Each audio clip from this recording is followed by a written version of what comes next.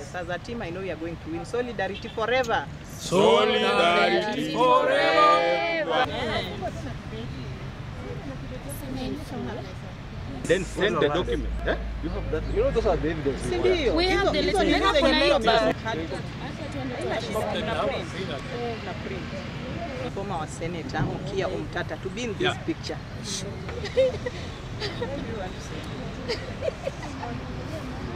We are not at a comfort zone as we are. We are suffering. Even since morning, we have not even taken anything because of this issue of renewal. So we are asking the national government. They gave us a contract, a UHC, under Universal Health Program. And according to our understanding, community health strategy is all about community health assistance.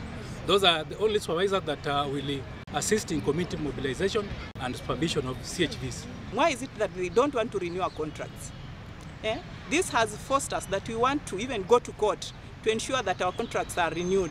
We are asking, we can even move to the Parliamentary Service Committee to ensure that our contracts are renewed. We are going to court. Actually, we are going to court. Let them issue those contracts to others, but leaving us behind, we are going to court. And we are also going to write a letter to the Advisory Committee, Parliament Committee of Health on the same issue.